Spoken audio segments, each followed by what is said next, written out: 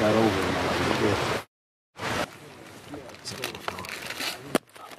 it. Point to where they are, bud. Point to where they are.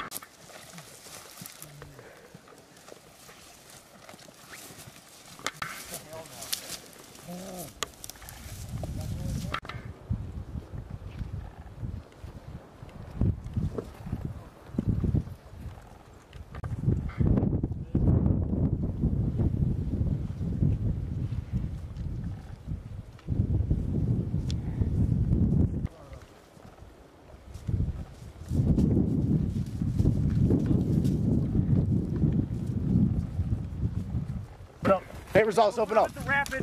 Open up the rapid results. Let's go! Hold the loop.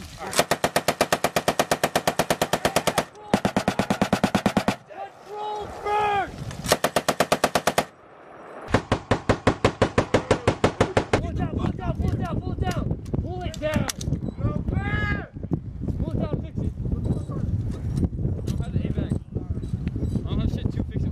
What's up with your 240? Hey, give me an chamber. Hey, got it. You're good.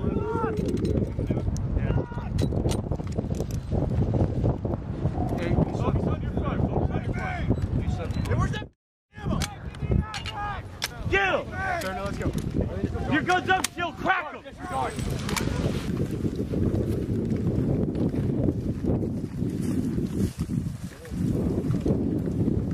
Hey, give me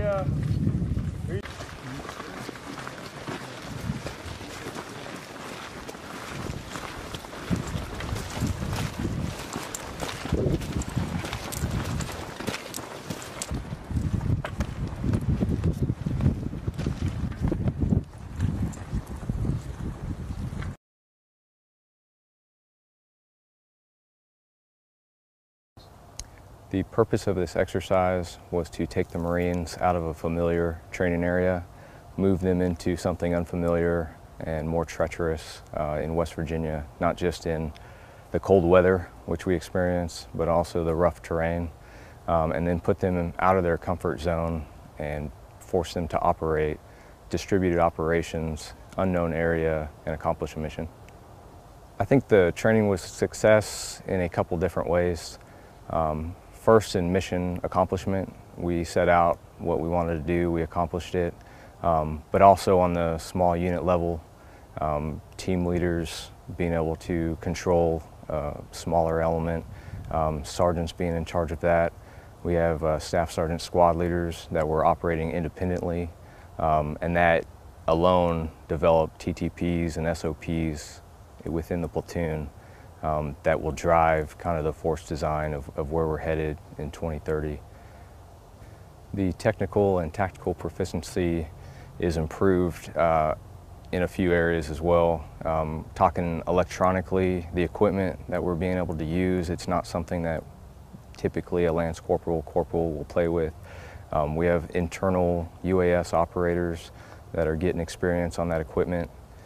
We have complete array of comm assets that typically is a battalion level, we have at a platoon level, and then just the operating distributedly is a lot different than a company attack or a company mission where everyone's online and heading the same direction. This is all independent squad missions that we got to operate. This exercise affects the Marine Corps as a whole in really aligning directly with the Force Design 2030. Us being IBEX, experimental battalion, we are taking squad leaders, we're taking squads, we're giving them independent missions, and we're having them operate on commander's intent.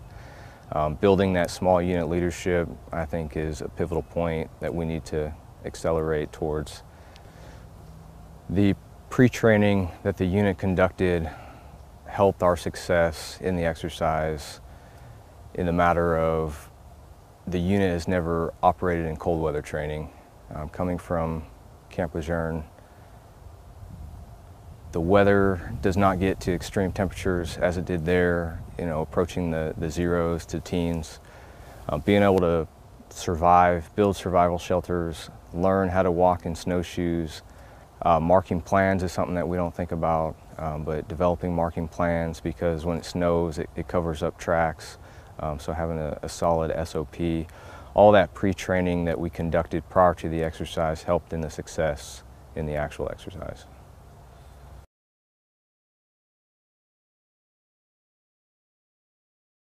I believe the purpose of this exercise was to take a unit in the new Force Design 2030 and put them in an unfamiliar environment to really test the predicted capabilities of the new squad leaders, able to operate in line with other squads in the total force of a company, and really push them to their limits in an unfamiliar environment and see how well they accomplish that mission. As a squad leader, it was really being able to be given a commander's intent, operate off of that, and be able to make those critical decisions at a squad level and have the view of the bigger picture for how it was actually going to affect the overall operation. I think the exercise went really well. With any operation, there were our friction points, but overall, we were able to overcome those friction points. There was a thorough understanding of the mission across the board where we were able to make those decisions, and we were able to accomplish our mission effectively and while meeting our time critical task. I think this impacts the tactical proficiency of this unit by having the staff sergeant squad leaders. The real key takeaway is by having sergeant team leaders, I'm able to task organize in a way to affect the patrol, and where with task delegation, where we can effectively operate even down to a team level, and I can have that much more trust in my team leaders to accomplish their mission, and I can focus on the bigger picture and sort of be the middleman between where to get the focus on the bigger mission and still at the same time make sure the squad is staying on task. I believe this affects the Marine Corps as a whole. The Marine Corps has always prided itself on our ability to operate in decentralized leadership. And with Force Design 2030, there is a big emphasis on that, where we are able to operate with staff sergeant squad leaders, sergeant team leaders, where we are able to have that much more trust in our small unit leaders and push out and extend our reach further down to those smaller units.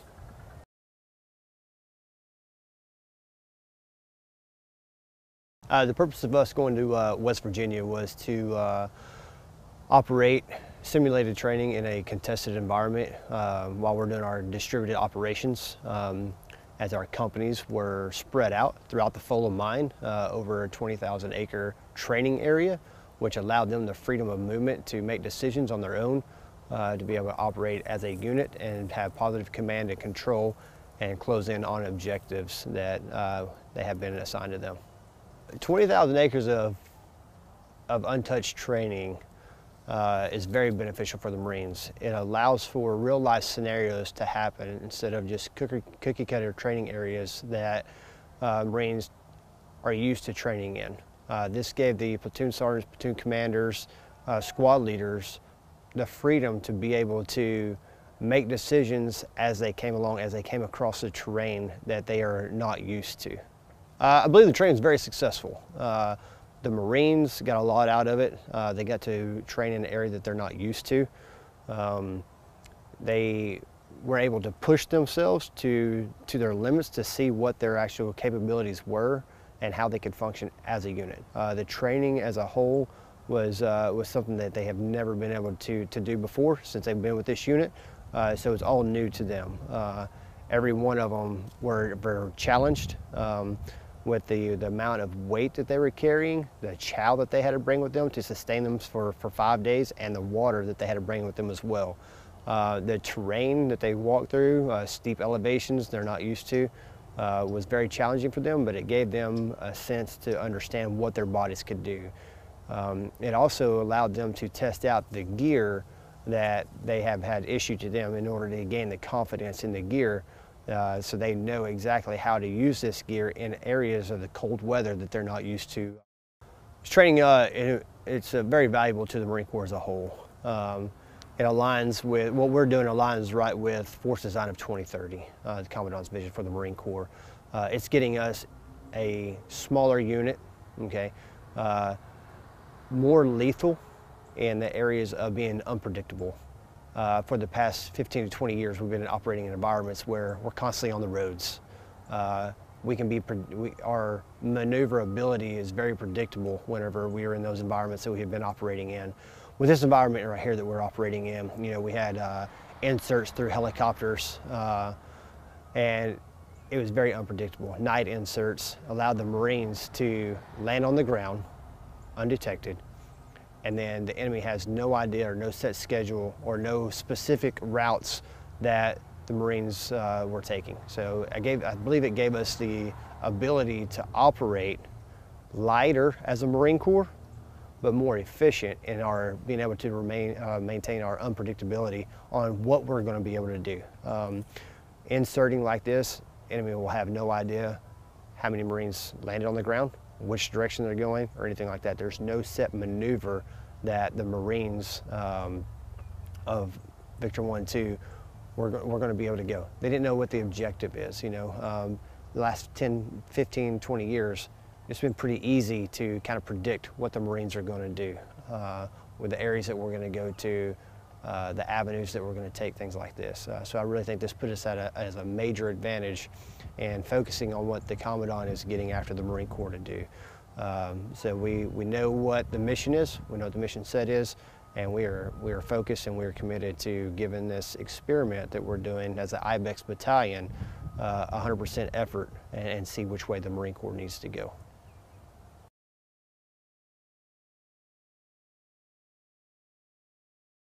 So the purpose of this exercise is this is the third in a series of infantry live force experimentation exercises to conduct distributed operations with the new force design concept that we have in our battalion, and really kind of test and experiment with it to provide data back to the service so they can make a decision going forward on force design. The exercise went very well.